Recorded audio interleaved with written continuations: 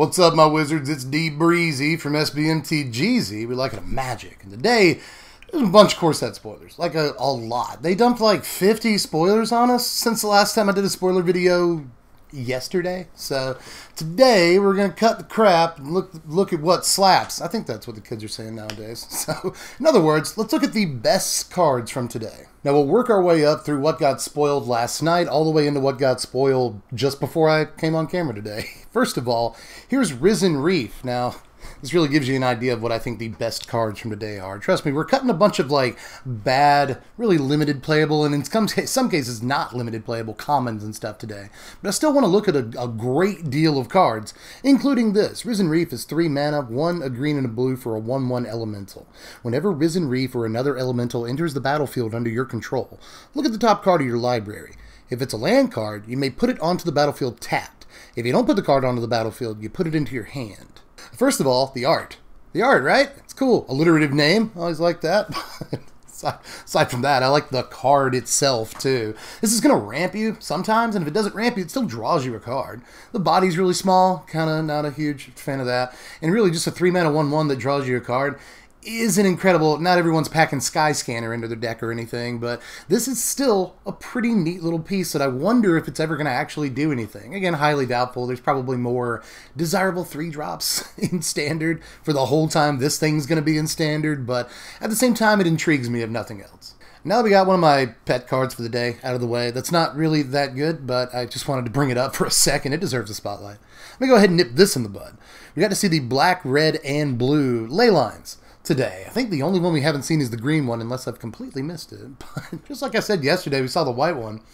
I think the ley lines are playable in Standard. The big news here is that this is going to be, these are all going to be probably far more affordable versions of the ley lines. These needed another printing. These are playable in most formats that they're available to play in, and now they're available to play in Standard, and I think they all have their place. The red one might actually help fight Planeswalker decks, Teferi decks in particular, although they can just return this to your hand with Big Teferi and then counter it or something. There are definitely ways they can deal with a red ley line, but they're going to have to pay for it, and it's going to cost you nothing, so that's kind of nice. The black one is just graveyard hate for all kinds of stuff, namely Dreadhorde decks and Phoenix decks and such, so I think that that's going to be a more than impactful card, to say the least, for a lot of black decks. And the blue one, probably not the best one, but a free you can cast things with flash is a pretty nice little card to have in Standard right now, especially with all the amazing Planeswalkers floating around. Now, at the same time that we're getting the ley lines, a slightly less exciting cycle is starting to take shape here, but these cards are really interesting. I want to talk about them for a second, like Blight Beetle.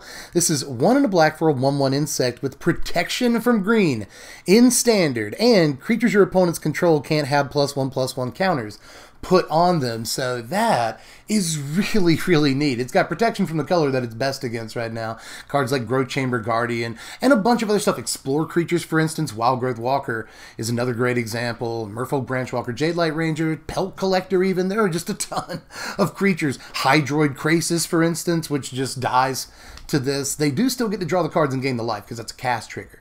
But when Krasis comes into play, it's just dead if you have a Blight Beetle out. So that's really neat. And I haven't even really touched on enough the fact that this has protection from a color, and it's in Standard. It wasn't long ago I did one of those like cards I want in this or that set videos.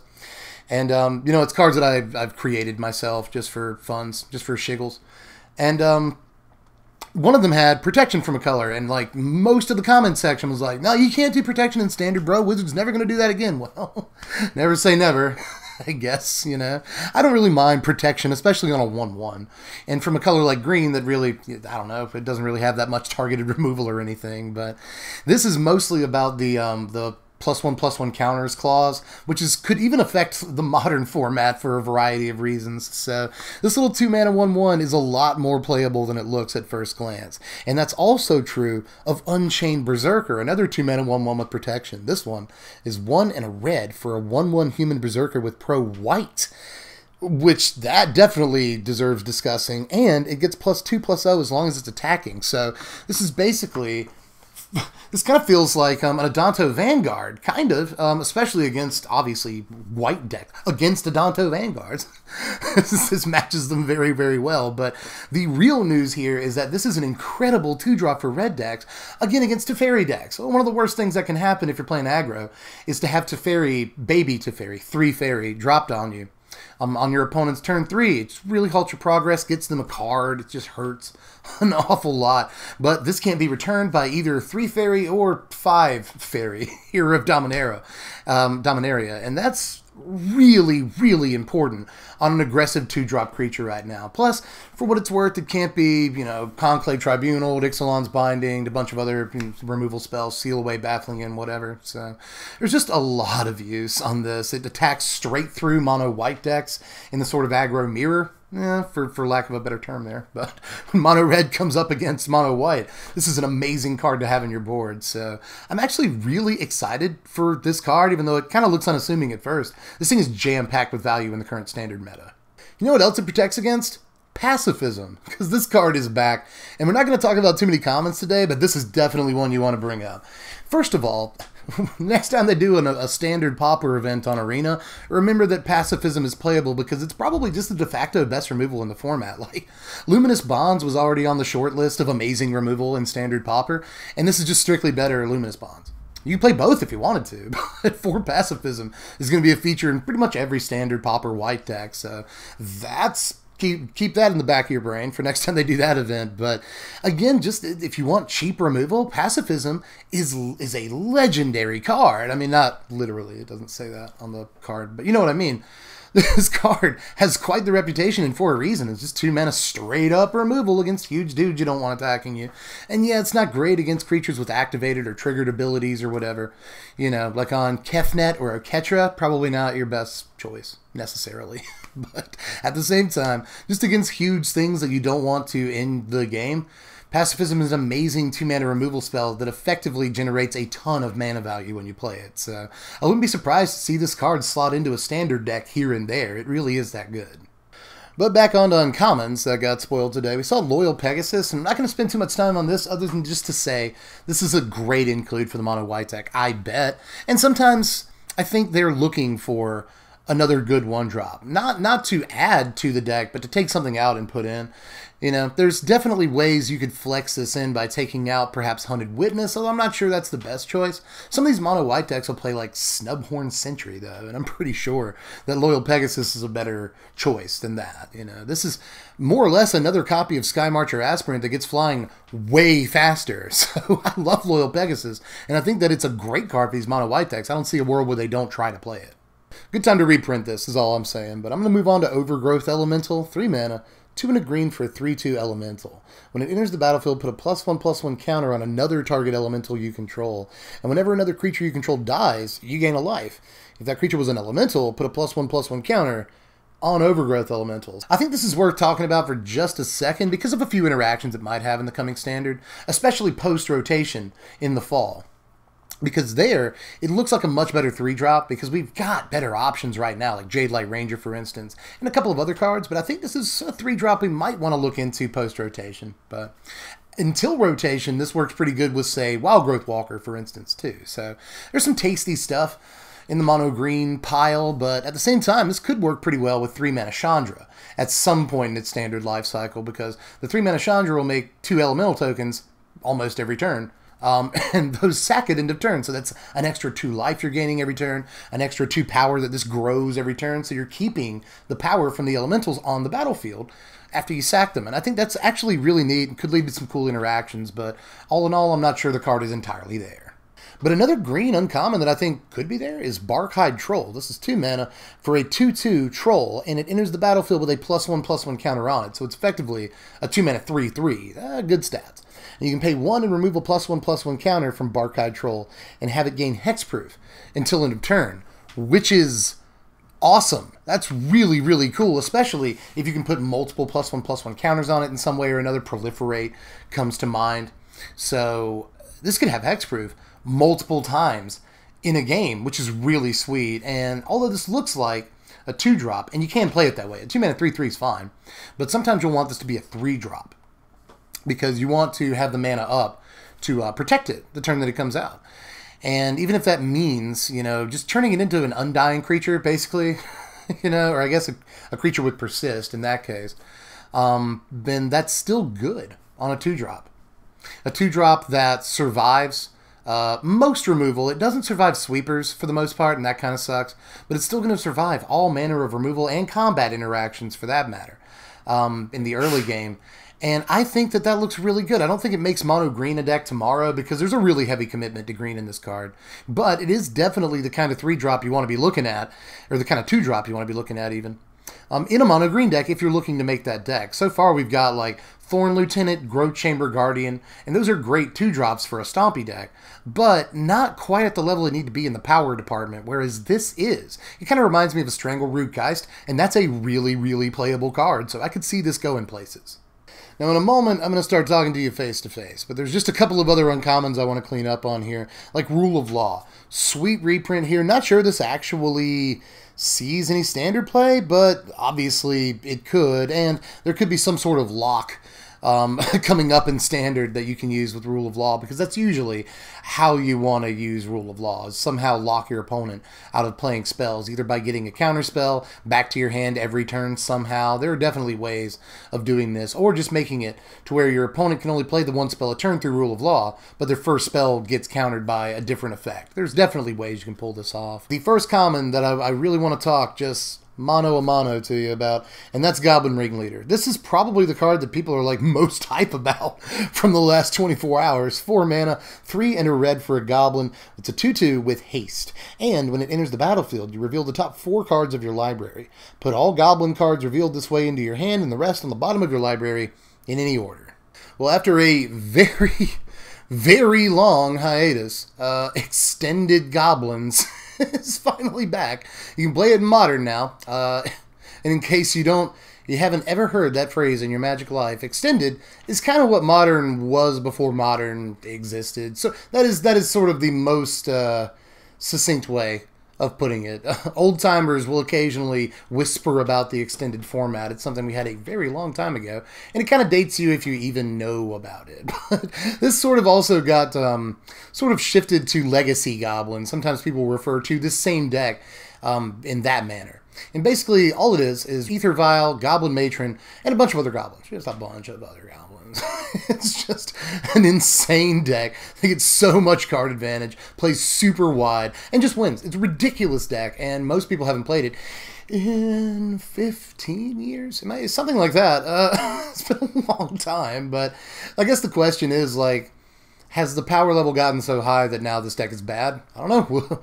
I guess we'll see. Not really my call to make, but people are definitely going to try to make it work. Just a huge card advantage swing that you don't even have to wait to attack with if you don't want to. And if it does die, who cares? You got the value. You got 2 or 3 cards off of it. The card is just like historically insane, and I expect that it's still going to be pretty insane. The last uncommon I think that I want to cover today is Veil of Summer. This is just 1 green mana for an instant. Check this out, everybody. Draw a card if an opponent has cast a blue or black spell this turn. Spells you control can't be countered this turn. You and permanent you control gain hexproof from blue and black until end of turn. This is crazy. Like, I'm not sure if I would have wanted this or Blossoming Defense more in Standard, because Blossoming Defense will help you win combat situations and stuff like that. It was a really important card when it was in Standard, but this draws you a card. So even though you don't go up on power at all, you get a card.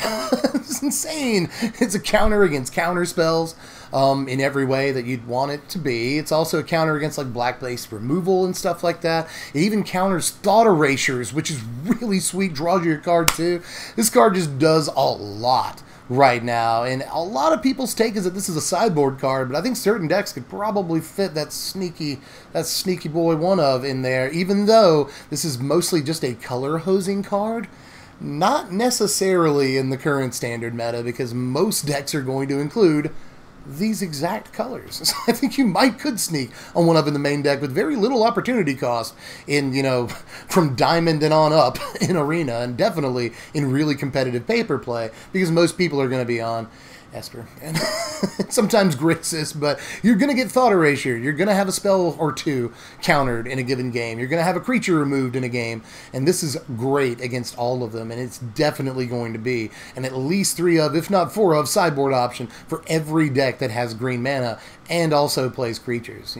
It's just, and maybe even decks that don't play creatures. It's just the blowout that is available with this card in your hand against certain decks is just almost unstatable. Seriously, for just 1 green mana, this card is unbelievable. But let's get to these rares finally. Here's Ravenous Hydra. We'll start off with this. It's X and 2 green for a Hydra with Trample. It starts as a 0/1, but it enters the battlefield with X +1/+1 counters. And when it enters the battlefield, you choose one of these 2 options. You either double the number of +1/+1 counters on it, or the Hydra may fight a creature you don't control. I think there are probably going to be just straight up better options at the Hydra slot the whole time this is in Standard. Like, I imagine that Hydroid Crisis is just better. You just play Hydroid Crisis. But, at the same time, doubling the number of counters that go on it is actually really good, because the traditional issue with Hydras is that, like, they're never going to be on curve, ever. But this solves that problem pretty cleanly, and I like that. You know, pump 4 mana into it, get a 4/4. That's cool. That's very cool. So I like that, but I also like to fight a thing. Especially if you have access to a bunch of mana. Like, if you're playing a Nissa deck, I could see maybe testing out. Maybe not ultimately running, it would really depend, but that's why you test a copy, at least, of this, because sometimes in the mid to late game, just any time after you get your Nissa down, this is going to come down, be a huge thing, and kill something on the other side of the table, and that's really good. It's like a much better Ravenous Chupacabra or something. A Necrotal type effect, where you just end up with like a 6/6 or bigger, and also, you killed their best creature. So that, almost good enough to at least to play, but at least good enough to try. I want to give it a shot. We also got to see Planar Cleansing reprinted today. It's 6 mana, 3 and 3 white for sorcery. Just destroy all non-land permanents. All of them. Well, R.I.P. Planeswalkers, right? Hopefully, I mean, I don't know. Do I mean hopefully? Because, like, the decks that would play this are probably the decks that play all the Planeswalkers, right? Like, Esper might want a sweeper like this, but they also don't want to just wipe all their Teferis and stuff. So it's sort of hard to see a deck where this sees all the play, unless it's just a straight-up dedicated Drago sort of control deck. And even that kind of deck has to dedicate 6 mana and tapping out to a card like this. I want the card to do stuff, but it is notoriously expensive and didn't do a whole heck of a lot last time it was in Standard, other than be like a 1 or 2 of in the Sphinx's Revelations decks.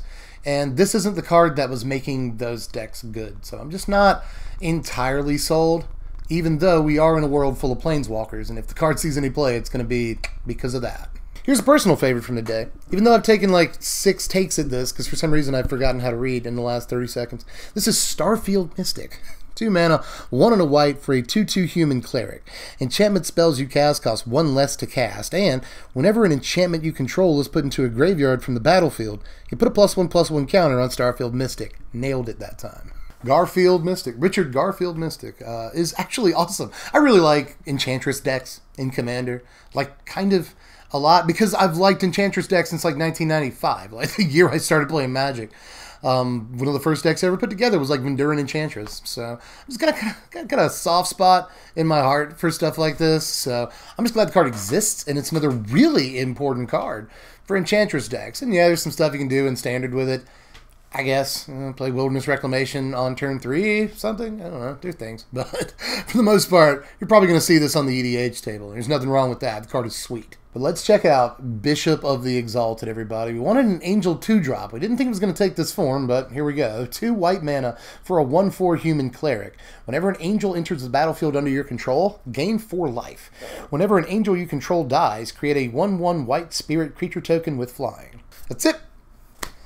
That's it. 2-drop angel right there. I mean, it's not an actual angel itself, but it's still something that really benefits you playing angels.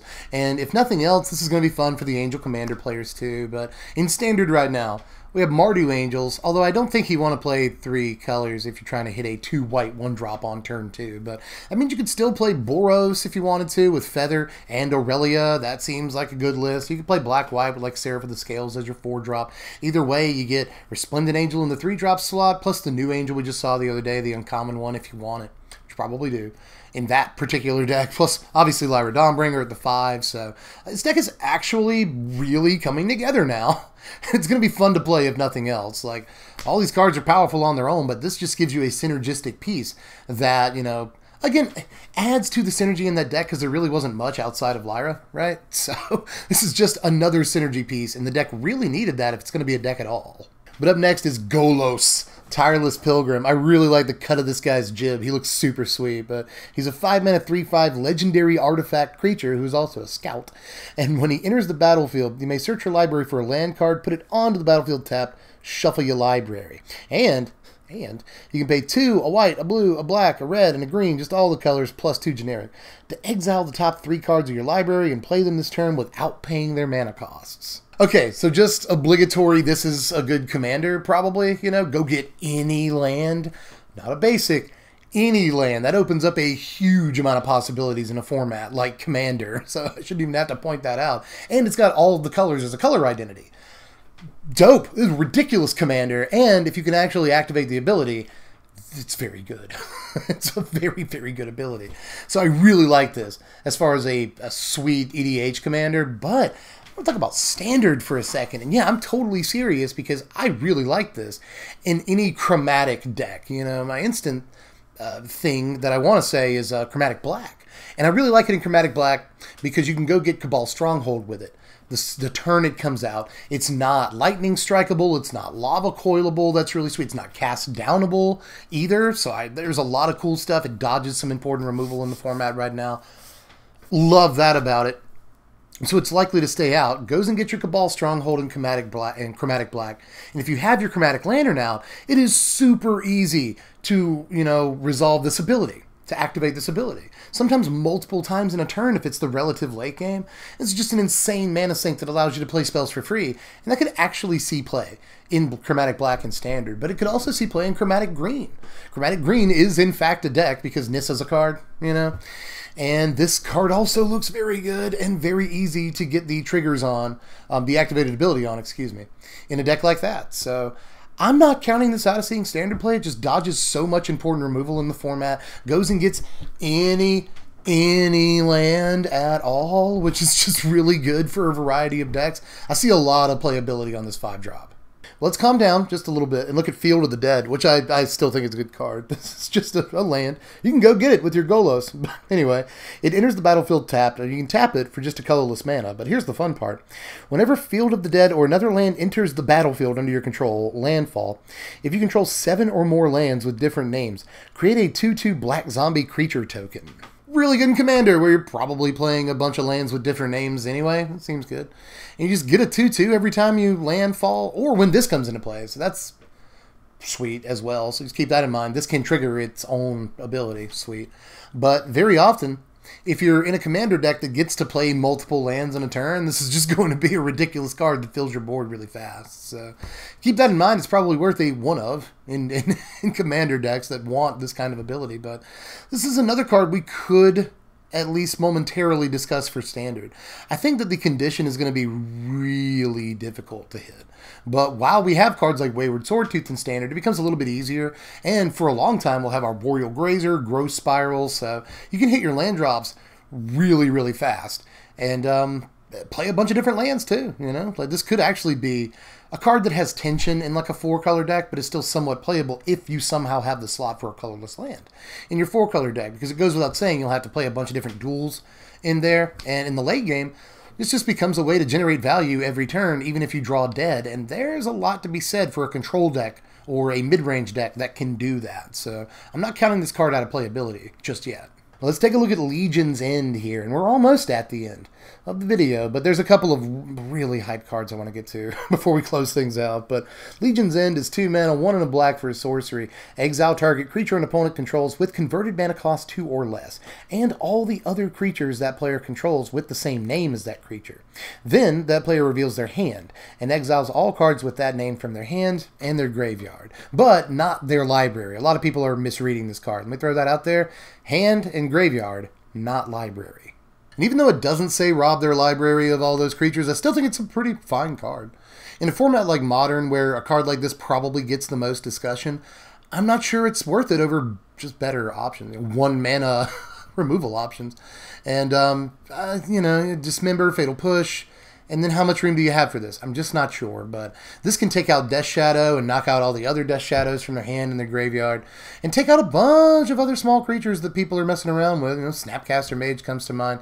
Even things like Tarmogoyf. There are things.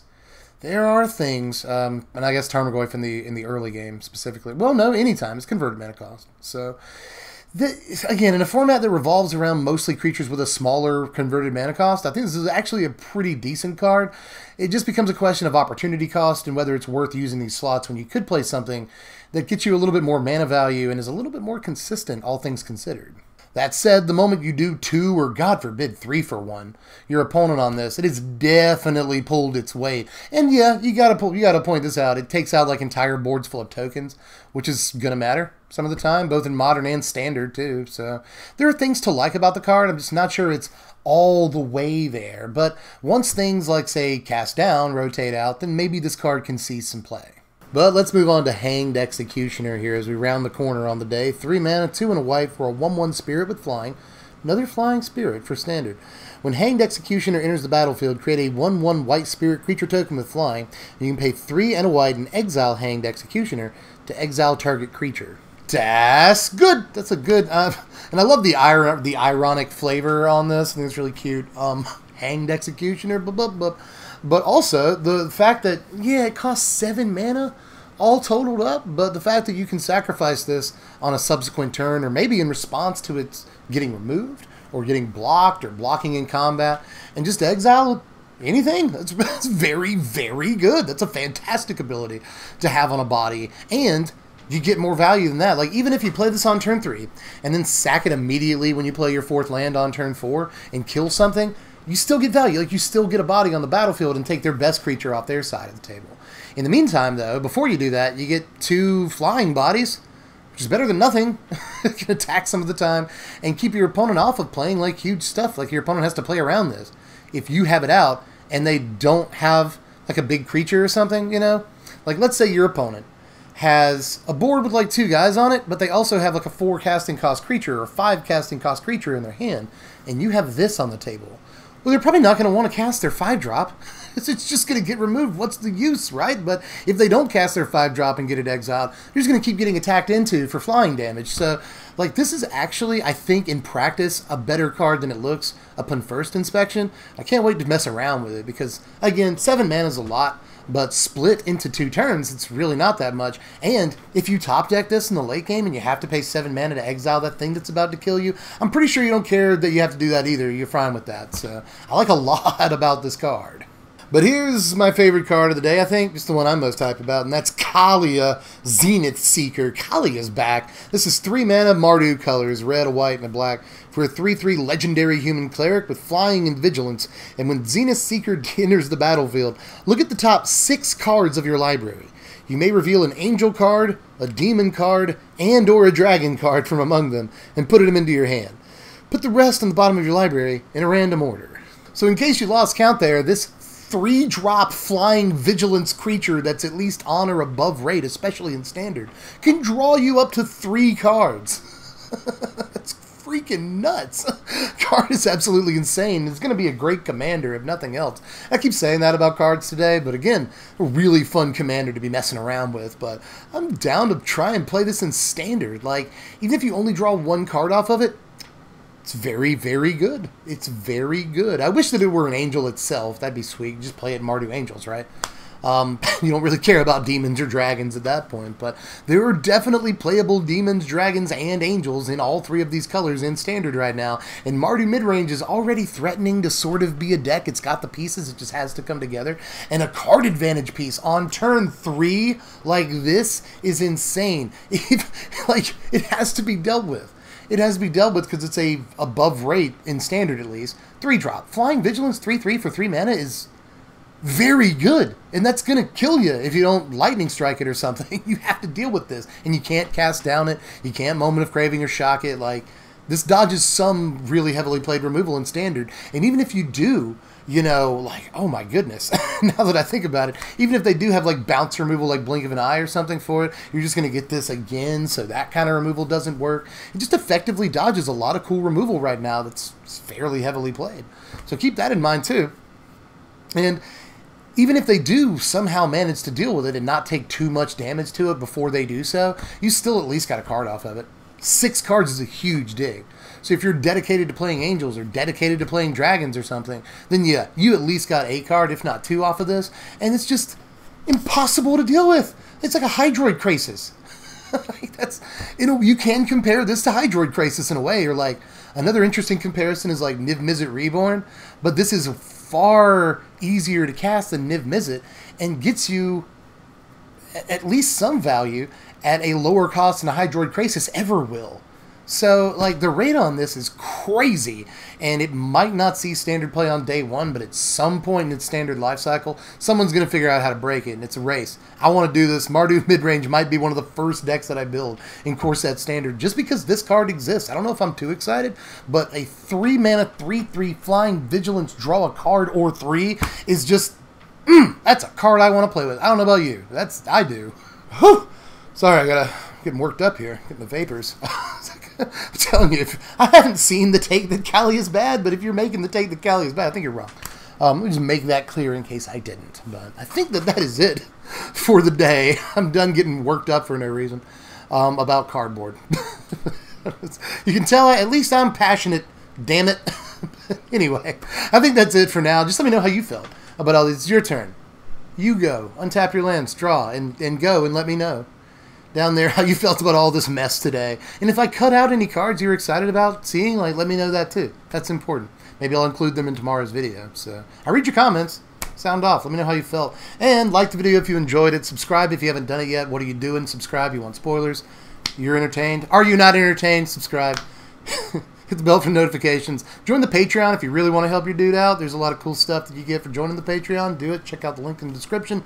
And also, you can tell I'm trying to finish this one up, go over to TCG Player, link in the description to pre-order not only a lot of these singles that we've seen so far, if you want specific singles for decks, but also just like sealed product, booster boxes. Pre-order all that M20 mess. First link in the description, and I catch you cats later. I'm Deb from The Place. Thanks for watching, my wizards. Spread love and be kind.